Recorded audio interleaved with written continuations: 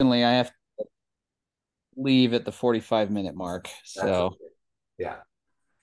Okay, welcome to the October. Can you believe it? October 2023, October 2nd, AnonCreds Specification Working Group meeting. We're going to talk about CredX today, or Mike is CredX being the AnonCreds V2 glue around the Agora library. So we talked about the Agora libraries last week, or Mike did, and this week we'll get into how the uh, cryptographic primitives that are in those libraries are used in AnonCreds. Goal is, well, we'll talk about that in a moment. Let me continue with the getting started.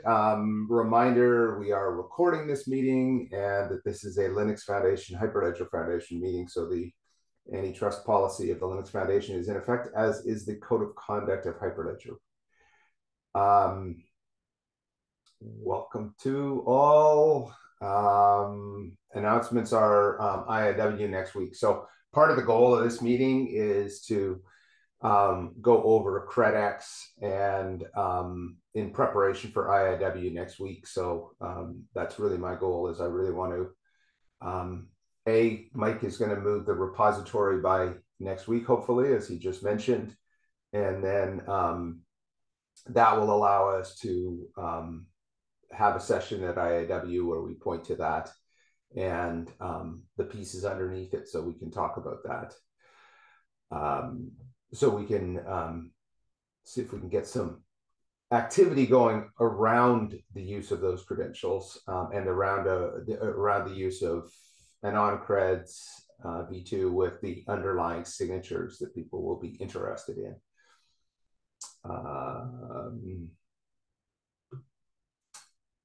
All right. So Mike, I guess I'll just turn it over to you. okay. Stop sharing and pass it over. All right. I'm going to take notes. All righty. So as it's currently laid out, this is CredX stands for Anonymous Credentials Exchange. I didn't want to put anon in front of it. I think everybody's kind of getting tired of hearing that. But anyway, so this was my attempt to define what 2.0 means. And we've talked about the data model before. So this has a lot of that, as you'll see in there. In this particular library, claims are basically a tuple of information that's like a label, the type, and the value. The label obviously must be distinct for a given credential. Across credentials, that doesn't matter, but for a given credential, it must be. Like you can only have one birthday in there, but if you maybe want to preface it and say this is your uncle's birthday or your daughter's birthday, that's different. The point is the label just has to be unique so you know which one it is. I don't require it to be random. It could be a user-friendly name as well. Doesn't matter. You could just say A, B, C, D if you wanted for all your labels and be as cryptographic as possible in a different way. All right. For each type, the type means what is it mapped to? And we've mentioned this before. So there's integers, like dates, enumerations, maybe raw cryptographic numbers, pseudonyms, or arbitrary length data. So that's kind of the three types. There's numbers, raw cryptographic material, and then arbitrary length data. Okay. We don't have to necessarily be restricted to these in the future, but honestly, I can't really think of anything else that's not encapsulated in that. And you might ask, well, what about floating type? Well, to be honest, no one's really tried to get me to do a zero knowledge proof up to 20 decimal places. So I think rounding for now is just fine to the nearest integer. um, Okay. on just a matter of interest, I don't think it matters, but images and biometrics would just be long strings. Yep, right here. Yeah. Yep. Yeah, separation of strings to images and biometrics. You wouldn't do binary images or binary and images. It really doesn't matter what It they doesn't are, matter. just as Okay. long as you define how it's mapped to Okay. how it's signed. Okay. So similar to how like signatures define how you take a message and sign it, that's what this type is doing. So, for example, with ECDSA, the standard says you take whatever the message is, you compute the SHA-256 hash of it, you make sure it's less than the order of the curve, and if it is, then you can sign it. If it's not, then you need to reduce it first, then you can sign it. So this type for the claim is defining what method they're using to get it into a signable form. That's all this means. So arbitrary length data and enumerations are usually hashed. Integers are usually kind of recoded, or maybe they don't even require any remapping. But let's say you want to zero center it to account for negative numbers, or you want to make sure that zero actually isn't a flat zero. There's ways to do that. And trust me, that's usually what you want, because as we've learned with AnonCreds 1, if there is a zero, then it can leak information, so we should remap it first. Okay. So like birthdays, you could encode as an integer. Maybe you want it as a string. It doesn't matter, but you could say it's the number of days since 1900, or it's a timestamp, which is the number of seconds since the epoch. Yeah. So in this library, I have 5 types. An enumeration. And what this means is like there's certain values that are a known set of data.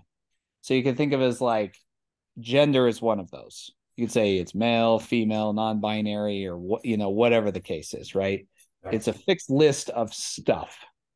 Or it's the number of states in the United States, or the number of countries in the world. Like there's a fixed set of these.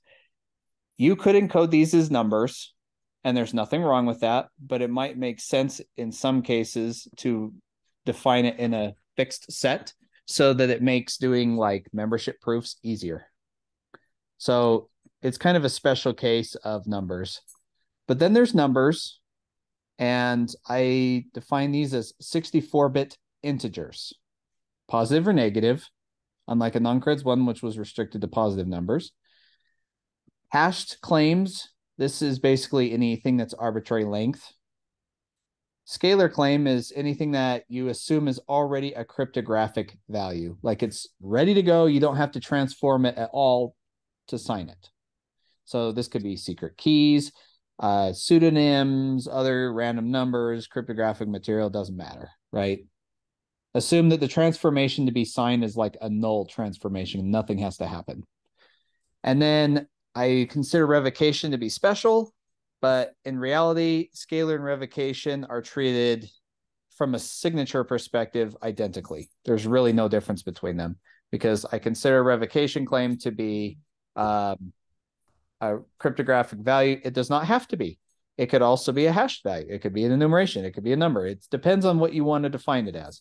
In CredX itself, I believe I mapped it as a scalar or a hash. I'm trying to remember. It's been a while since I've looked at it.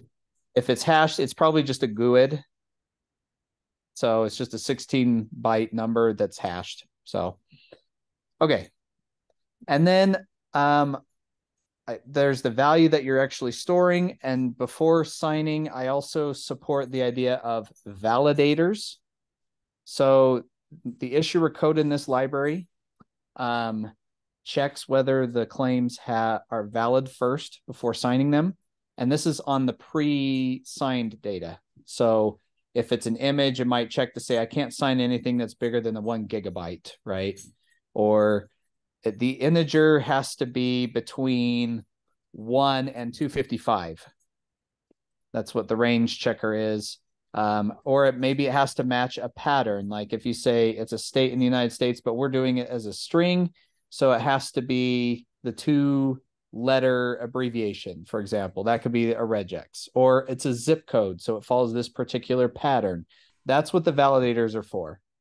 Anyone is similar to like an enumeration. It basically says it could be any one of these known set of values. So again, going back to the 50 United States, you could say it has to be one of these 50 values. That's what it is. Yep. If it's not in this fixed set of values, it's not valid. Now, a claim can have any number of validators. Any number. It could have none. It could have 200. But usually I think they should have at least one, except in the case of, say, like revocation, because there's really no need to check that because the issuer is usually handling what that is anyway. All right. Mike, Yeah. so one of the things, so basically, I think a way to describe these two things, the type and the validators, is this is the encoding mechanism. In AnonCreds 1, the encoding mechanism was in theory left to the issuer to decide. They put the data into whatever, they encoded the data into an integer. And that's still true. To me, the issuer can define what that encoding is. But this way, it could also be a standard. Right, but unlike AnonCreds, the encoding, basically what happened in reality was everything had to be an integer, and because that was so hard to police, so because there was no validators, because there was no type, we got down to the only thing you can have is a string and an integer, and that's it, because all the rules were left open. What you're doing is defining a bunch of encodings that are possible and providing a broad way to do that. Would that be accurate? Yeah, You're exactly. saying here's the set of things, and here's how you verify that the incoming data matches that. Yes. Yeah. Okay. Good. And so in the code, you can see exactly what I just described here. So here's enumeration, here's hashed, here's number, here's revocation, scalar, here's a list of validators. The type is just mostly like an enum, and then just kind of some serializing and mapping to and from numbers and strings, that kind of stuff. When I say claim data, this is basically like, see, you can see, oh, the claim data is one of these types. And then here's some kind of conversion methods, and how it maps to a scalar is dependent on the method defined. So like if it's hashed, or, if it's from bytes, here's how you kind of do some conversions. So mine, if there's 1, 2, 4, 8, or now I might do 16 for 128-bit numbers, but it doesn't matter. The idea is there. So you can kind of see these are just kind of convenience methods that are necessary for kind of signing and also for when we generate proofs. So Yeah. there's some serialization going on that I would like to clean up, but that's largely what this is for. So everything about claims is in here, in the claim folder. Now, a collection of claims are so there's claims and claim data. Yeah. Claims basically are kind of the metadata about what is being signed and the rules that accompany that, and the mapping, the encoding, whatever you want to call it. The claim data is actually the actual bytes that will be signed. When you combine the two together with a signature, that's a credential. So if you're just talking about the metadata, like a group of claims, Yeah. goes into a credential schema. That's the same as V1. So that's no different. It's just maybe a little more defined or polished. Yeah. Like with a little more information. So that remains the same. It's basically saying these are the claims that go in a credential that I sign. Yeah. They're ordering and they're mapping, they're encoding, and how you should interpret them. Mm-hmm. Okay. So Yeah. everything about a credential is in this credential folder. And so here's an offer, here's a schema, and then membership is mostly about like membership proofs. So I added this kind of later. There's like a membership claim. Think of it as like a special way to handle, am I doing a membership check or not? It's no different than any other claim. I'm just doing it special. So I could have any number of these. So we'll have to clean that up. But it's just like any other claim, but it's in here. Yeah. A bundle is a way to say, here's the issuer I got it from, and here's the credential itself. So this is like the credential schema I got from the issuer's public key, maybe the revocation registry, and everything else that goes along with it. So, but otherwise, everything about the credential is in here. probably the next important part is if I go into the issuer. So there's this issuer file right here. And I know you abstracted this in V1 to say, well, the ID isn't tied to them here. It's tied to wherever it's mapped. That's fine. I don't care. But not knowing where I was mapping it to, like, because how I've used this, it was independent of where it was being mapped or whatnot. Right. So the issuer has a unique identifier, whatever that is. We can remove this and have some wrapper class. That's fine. The credential schema that they're going to sign, their secret key, the revocation key, a verifiable decryption key, and the revocation registry.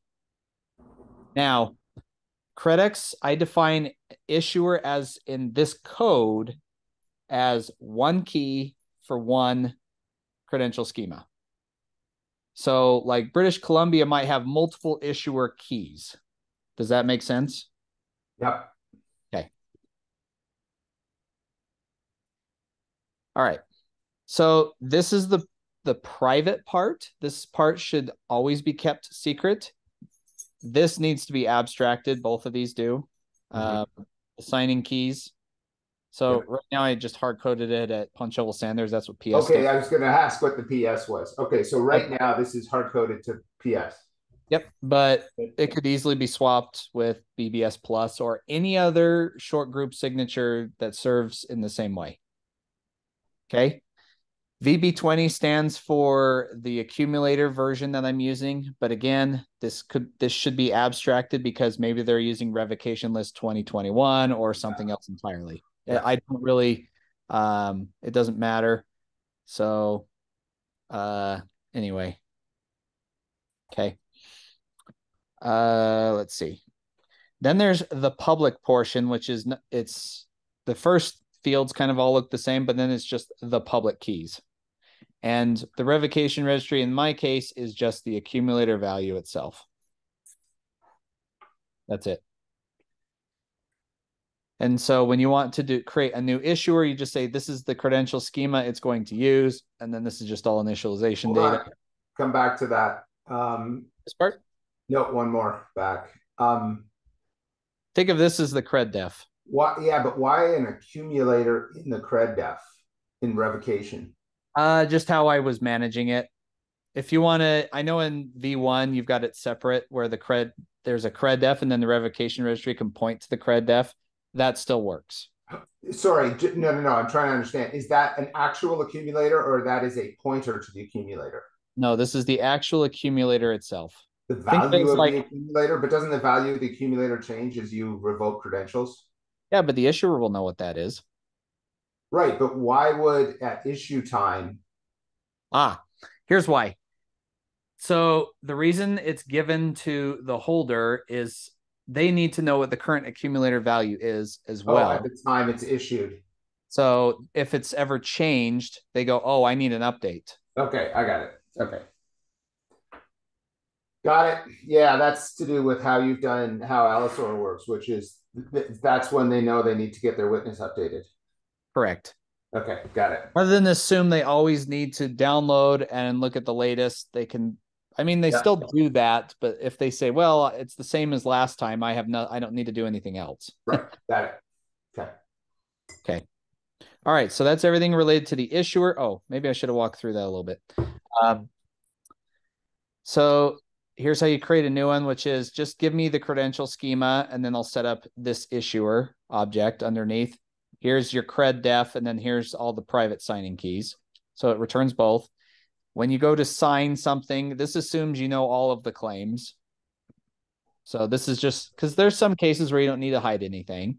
So I support both, and then it just returns the entire credential bundle, which is the credential itself, all the signed claims, and the issuer and the cred def. That's what all of this is. So in here, you can kind of see it's checking to make sure that their revocation claim is valid. It's checking against all of the validators, making sure the types match. So there's a lot of checking going on here. And if everything checks out, then it creates an issues and then sends everything back. Then there's blind sign. And unlike V1, the issuer can allow any number of or claims to be blindly signed. But it has to be defined in the credential schema. Okay. So remember, in the credential schema, there's a list of claims that are allowed to be blindly signed. Yep. So this blind sign will check against that list too and say, hey, can I actually sign these? Are these allowed to be blinded? Because if they're not, reject it immediately. Right. Yeah.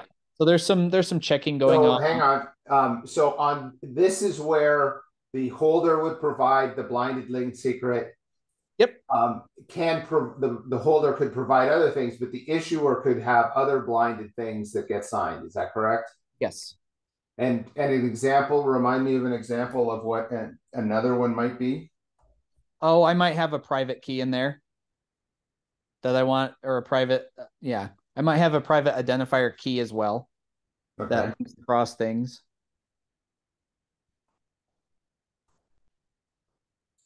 Does that make sense? Wow, that's interesting. So I could prove I have a private identifier key. How would I know it's a private? Everybody talks about this holder binding. Yeah, I know. You might do biometrics this way. Like, let's say the biometric is local to the user's device. Yeah. You don't want that getting out, so you might Right. want to have that blindly signed as well.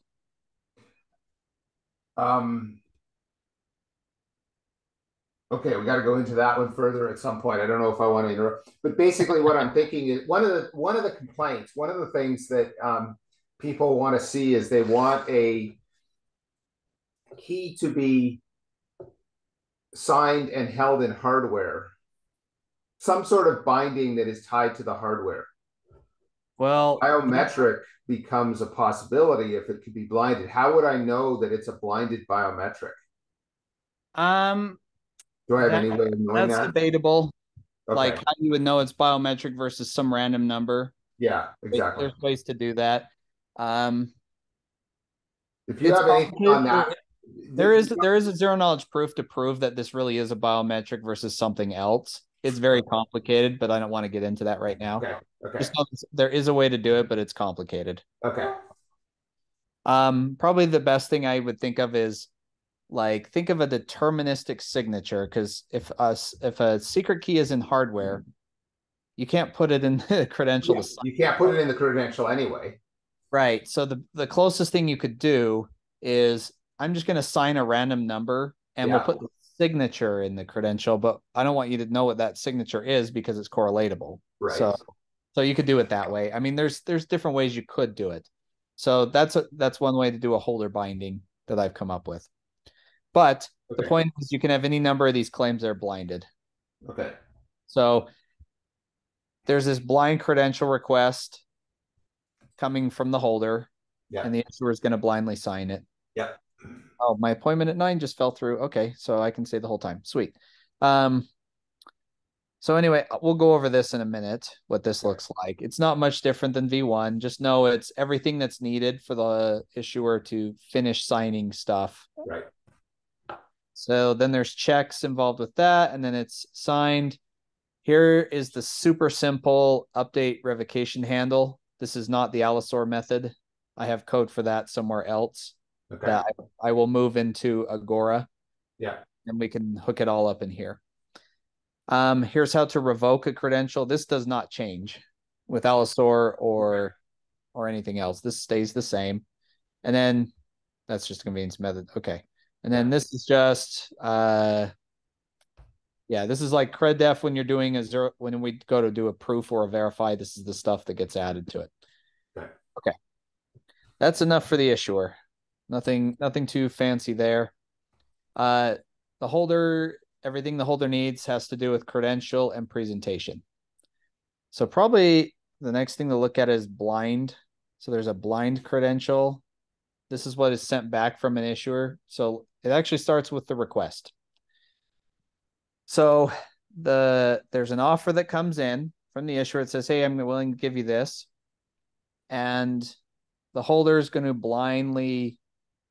they're going to create a blind credential request. I don't remember what it's called in V1. Maybe it's just a credential request. Mm-hmm. But I wanted to distinguish between a regular credential request and a blind one, because a regular credential request just says, yeah, I want it. And there's nothing else other than like Right. Here's a Okay. signature, and that's it, right? So we can keep it Yeah. very, very simple. But, Whereas a but blind, in V1, even at minimum, you need we declared that link secret had to be. So you always right. had this in V1. Yes. Yeah. Got it. V2, we may not, you may have zero blind credentials. Exactly. So the only thing it is Yeah. a signature with an ACK that's saying, yeah, I acknowledge I want this. Yeah. Okay. And that's it. Yep. Okay. So this is basically the same thing as it was in V1. Here's but a list of claims that you want to hide or that will be blinded when they're signed. And then it just does creates what I call a blind signature context that says for this context, these are the claims I'm blinding, and has some data to make it sure that it's fresh and is not a replay attack, those types of things. And that's in there. So this is everything that goes in that blind credential request. And then what comes back from the issuer, you saw that was that blind credential request is passed in. The issuer blindly signs everything else along with everything that is known and comes back with a blind credential. It's very, very similar to a regular credential, except that the signature is a blind signature. Right. This is exactly the same as V1. And then there's a method that says convert this blind signature into a regular one. And that's all it does. Because then it'll group in all the Okay. hidden Yeah. Yeah. plus some blinder, plus the issuer and all of that stuff. So it just converts it. Nothing really complicated going on there. Yeah. Okay. The raw cryptography for all of this, I try to put it in what I call Knox, Yep. to make it like, so it seems like this cryptography is as good as it sounds. So anyway, I started working on an abstraction for the short group signature. That's what this is. Short Okay. group core. This is basically everything in this folder I want Yeah. to abstract out to Agora. Yeah. Okay. Okay. Yes. So I've mostly grouped it all there. There shouldn't And so be. the idea here is you take this, you abstract out so that where you're calling PS before you're calling the abstraction, Calling this, for and example, it says, give and me a short then group signature. Yeah. so this that would remain, and then that would be calling out to the various whichever selected signature scheme is being used, PS or BBS or whatever. Yep. Or accumulator or revocation list Okay. or whatever you want. So how do you how much confidence do I have that this works with BBS plus signatures, and why? Um, If you understand the question. Originally, when I wrote this, I had them both in there, but I didn't have a good abstraction. And so I was Okay. running it with compile time flags, and it was a pain in the butt. Okay. um, but I also originally wrote this in Go when I was at Coinbase Okay. in a library, that I called cryptology. Okay. So let's see if I can find it. And we had BBS there as well. Okay. So we did do it there, but we never really finished CredX. Like it was like a half-baked project that was abandoned. So then I took it and went with it in Rust. Okay. It should work because PS signatures and BBS plus signatures are the same in terms of how they function. You create a commitment, a vector of commitments to all the claims, and then you sign it. And since they both work that way, they both work this. And Ursa has the hot swappable versions of those, just not in a very clean way. So trust me, it will work with BBS. Okay. Okay. Yeah. All right. So I think for the most part, all of the cryptography that this runs on is in Knox. Okay. For the most part. That's not entirely true. And at this point, it is not calling Agora. No, it's not. Okay. Well, So it's all that's not everything's self-contained, and with that, but the idea is we're gonna update all this to reference. some of it I have moved to Oh, Agora. right. Okay. That's what this is right This here. was there. Okay. And here. So Okay. both of these will be moved. The rest of this you can see is just mostly just kind of supporting stuff. But Hold there's on. a Is that stuff I've already moved to here, and yeah? stuff I've already moved to here. Okay. So there's only 2 to 3 things left, and that's all in this folder Okay. for the most part. Okay. Okay. Now remember, oh, maybe I need to go back to the README. Yeah, that sounds like a good idea. Yeah. Okay. All right. So that's the issuer, issuance, revocation, all of that stuff. Now we move to presentations. Okay. Presentations are very similar to issuance. There is a presentation schema that I'm calling. Okay. The presentation schema says this is what must be proved. All the statements in this schema must be met. If you want to do like an or, then just send the holder like 3 presentation schemas and say pick one of these. Yeah. Yeah. So that to me is the simplest. You don't have to do any language parsing or any complex stuff like that. It's just easier that way. So, and if someone can think of a better way, I'm all ears, but trust me, without getting into language parsing, this is by far the easiest way to do that. So for a presentation schema, does it involve one source credential or can it involve multiple? It can involve multiple. So let me show you. Yeah. So the big thing is a presentation schema is a set of statements and conditions that the user has to satisfy. Okay. In the code, I call them statements. Yeah. Okay. Yeah. So, like, for example, the statement might be include a unique identifier or prove that you're not revoked and things like that, you know? Yeah. Yeah. So each statement is identified by some unique number or letters or whatever. Yeah. What is the statement type?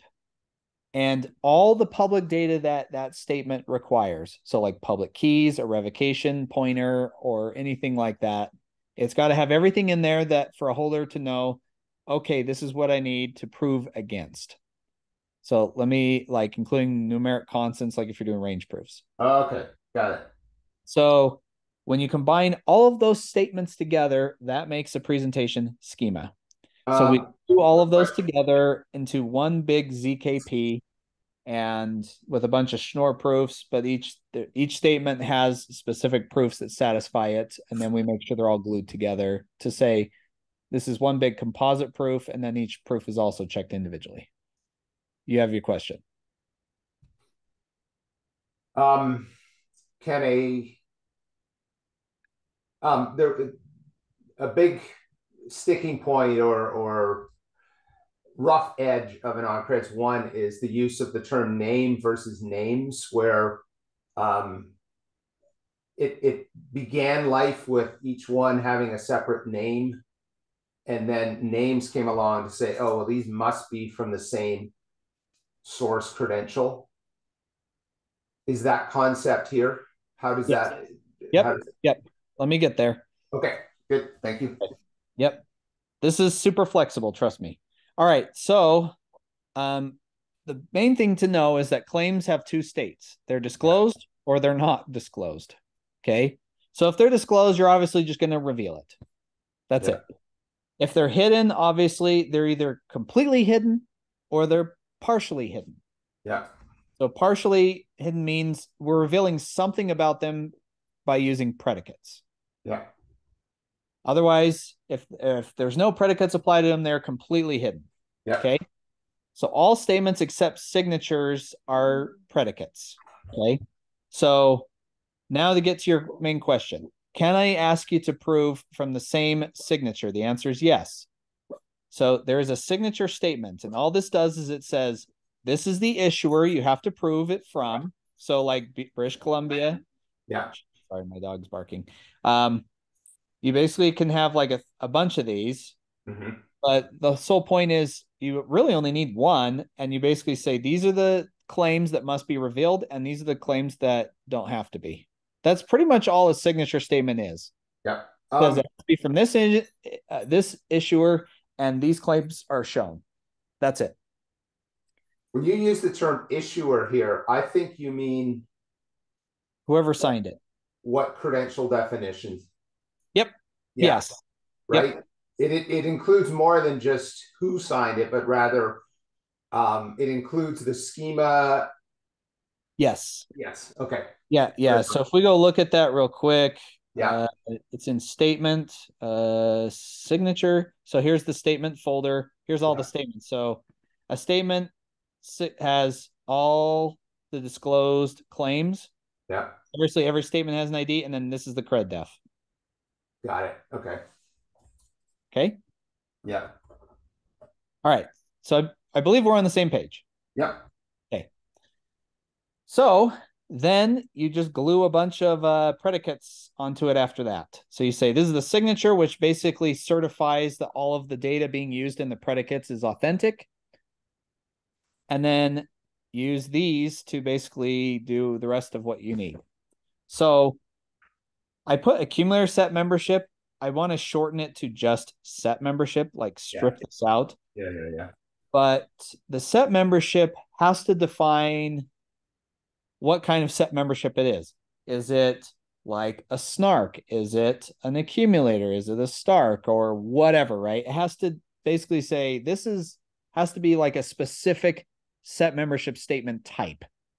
So anyway, in a nutshell, though, a set membership statement is basically saying, I need you to prove that you have a claim that's in the set without revealing it. Yeah. That's really all it is. Yeah. Equality is I'm going to prove that without revealing it, that a claim is equal to another claim. Maybe they're in the same credential, maybe they're in a different one. Like the reason they might be in the same is like in a medical credential. Yeah. You might have one big one that says, hey, these 4 kids all have the same parent. It's in the same credential, but I'm going to prove it's all the same person. Mm-hmm. Versus I'm going to prove the link secret is the same in 5 different credentials. Mm-hmm. This serves that purpose for both of those. This can do both. It's the same across multiple statements. That's it. A commitment, I've kind of gone over this. It's a fairly simple proof, but you're basically saying I'm going to give you a commitment, or I'm going to give you something, and I'm going to prove that I know what I gave you. That's linked to this signature. Right. Domain proofs. This is one way to do that, is with these. This is also used to link to bullet proofs. So sometimes you might need glue to link to some other proof. Commitments are usually the easiest way to do that, like with snarks or starks or things like that. This is very useful for that as well. Okay. Yep. Or I promise to give Steve McCowan $10,000. Here's that commitment. And then I can prove to him later that it was actually 10,000 and not 4 or 1, because he's going to prove to me that, he's going to hold me to my word. Something like that, right? That's what that is. Can I get a copy of that proof? Good thing this is all recorded, right? So you can hold me to it. Yeah. Thank you. I appreciate it.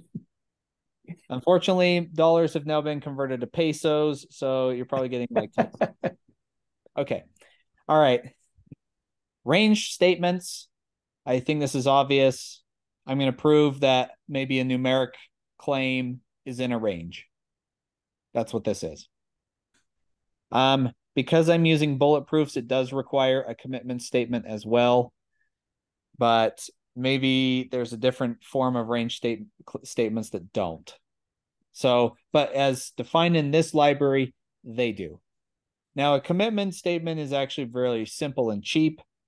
So it doesn't add much. It only adds like 40 or 96 bytes. It's very, very small. Whereas a range statement, these get a little complicated, but bulletproofs are awesome because you can compress them so that they only grow logarithmic, unlike in AnonCreds 1, they were linear. It was really nasty. And it was 3.5 kilobytes per proof in V1 per range proof. In this one, it's only 500 bytes for the first one. And then it's only like 600 bytes for 2, 700 bytes for 3, 750 for 4. I mean, you get the idea. It's logarithmic. So it's kind of cool. You can throw a bunch of range proofs in there and it shouldn't grow too much. And then verifiable encryption. And right now, this only does a discrete log check, very similar to a commitment statement, but just with an encryption key versus random generators. But there's more that I want to add to this based on the feedback I got from Anna Lasinskia. So I will have to update this. Like she basically said it's good, but it would be better if you did this. And so that's the feedback I want to incorporate. Okay. So that's all a presentation is. So here's everything that relates to a statement. Statements are the input. Verifiers are basically what the verifier is going to run. So here's how I verify each of those. Hang on. Is there an example of a presentation? I do have it in a test. Okay, good. So I just need to look through tests to find things. Yep. Yeah. So here's all the code that shows that it works. Okay. I'm doing 4 claims. I'm doing a bunch of statements. Like I'm actually doing like 6 statements. There's the signature, there's a revocation, there's a commitment, there's a verifiable encryption, there's a range, and an additional membership statement. So, I mean, there's a bunch of them in there. So it's actually 7 statements. So it's every single one of them being used, and I just show that it works. So it's all there. Okay. So yeah, there's some examples. All right. These statements are what go in the presentation schema. So just as we talked about, like what goes in each one. So I kind of showed you this one. So maybe let me dive into this a little further. What's a simple one? Let's maybe do membership. Okay, so I said every statement has a unique identifier. And then I define it as a reference ID. This was kind of in the data model we talked about. Mm-hmm. This is saying where is the claim that was signed coming from? And this is reference ID is probably badly named. It should be like a signature statement, but I also thought, well, maybe it doesn't have to come from a signature statement. Maybe it can come from something else. But in reality, everything comes from a signature statement.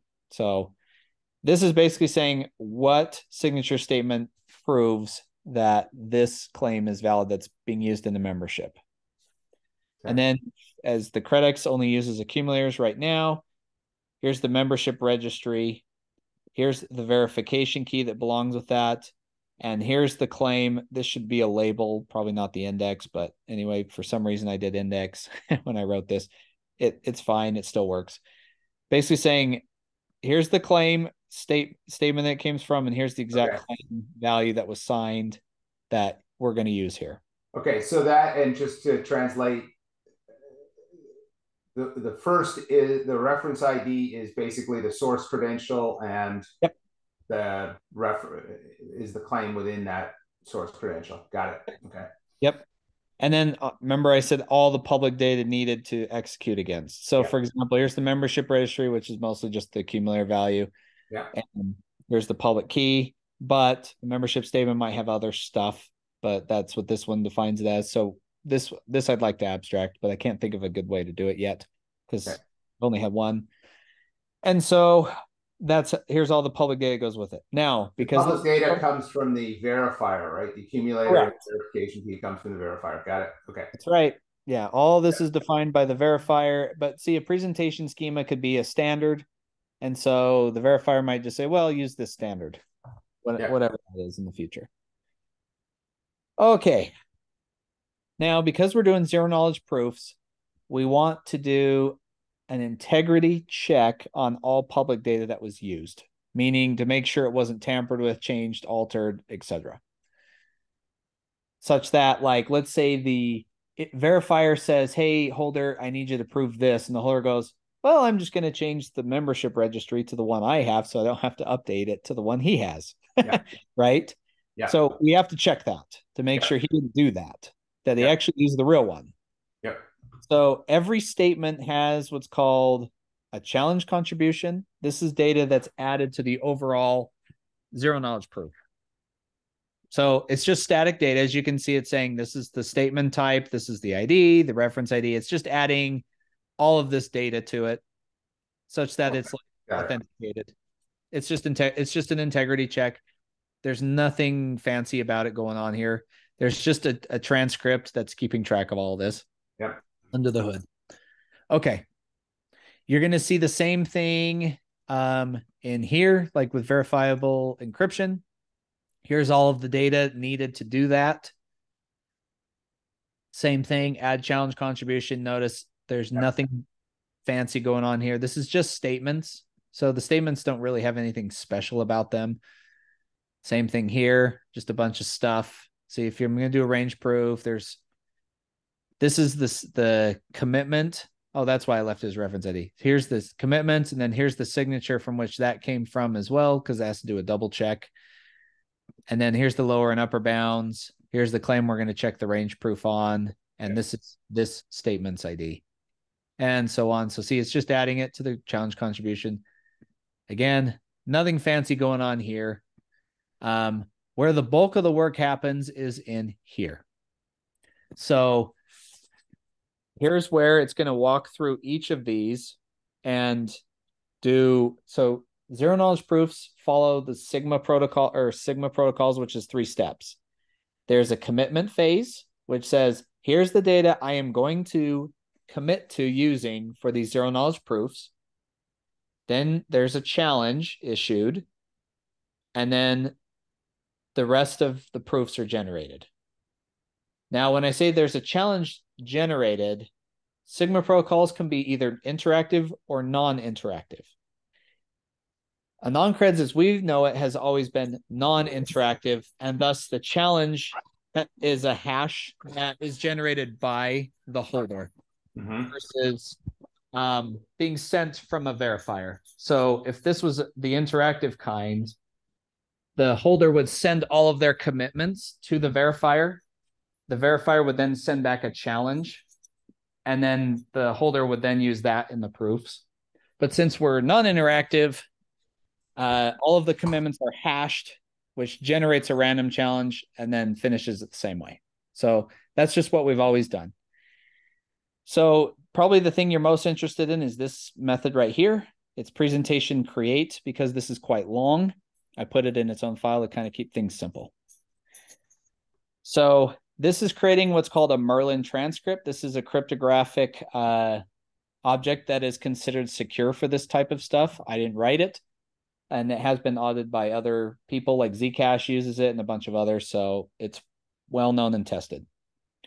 So as you can see, I'm basically just adding all of the public data to the transcript, which locks it in and says, this cannot be changed. Once I start this, we're locked in. You can't change anything. There's the challenge nonce to make sure that this presentation is fresh and isn't a replay. And then I commit to the schema that's being used, the presentation schema that says, this is the presentation schema we're going to use. And it's locked in. It cannot change at this point. And then this is just doing processing work. So I have to split out and say, I have to process all the signature statements first, then I can do all the predicates. And then this just walks through and checks, like, for example, if one signature statement says this, I'm going to hide this claim, and then another signature statement down the road says I actually need to reveal it, that might be a problem. So this can fail in that case and go, hey, wait a minute, I have a conflicting thing going on here. What's going on? So there's some quick checks for that. Otherwise, this walks through and just processes all of the statements based on the input. So if you look at create, this is passing in all of the credentials that they might have. I call it a presentation credential, but it's really just a credential. And then this is kind of like the issuer or who it was issued by. So it just kind of helps keep track of things. You can see that in the test code. Like, it's actually not that hard. It looks more than it is. But anyway, this just walks through, does the commitment phase, and then when it's done, creates that challenge I talked about. Then it walks through and finishes off all of the proofs, and then you're done. So it has a listing of all the disclosed messages, the challenge that was used, and then all of the proofs. The proofs have the commitments and the ZKP stuff. Okay. Let me think here. So in this part of the code, am I passing in a single source credential, or am I walking through the presentation and all the source credentials? You're passing in all credentials that will be used.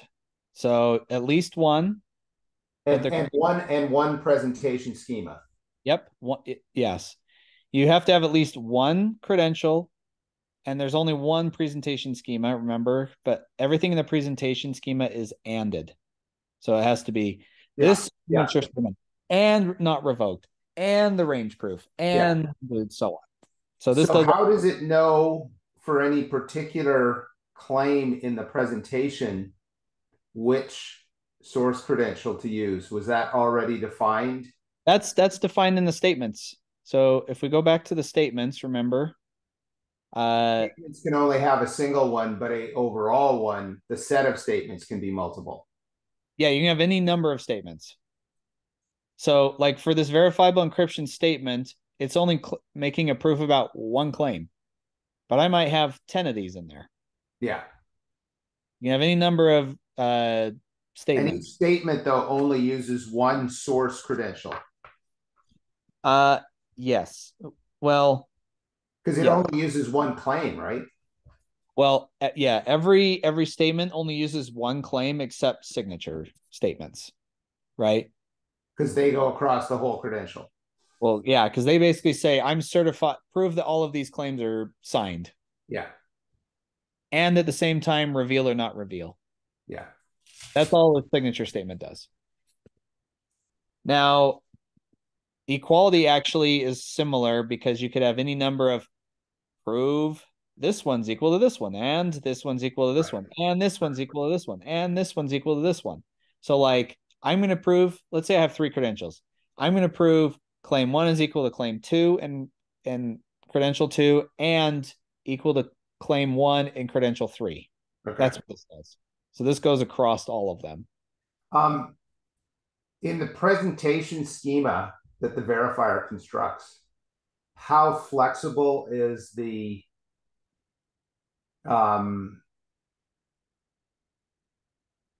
ability for the holder to decide which credential to use to satisfy it?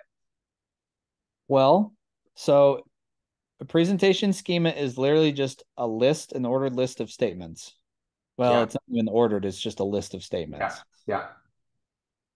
So if let's say he gets 2 presentation schemas, but they both ask for the same credential or the same cred def, he's got no choice, right? He's got right. But so for example, in the restrictions of an AnonCreds, you can say, well, it's just got to come from this schema, and I don't care what cred def it comes from. I don't care what issuer it's from.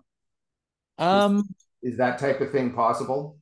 It's possible, but you might have to define multiple presentation schemas. So that might be something we have to work out, because right now probably something we have to work at then. Okay. Yeah, because the presentation schema in my mind is it's this specific cred def.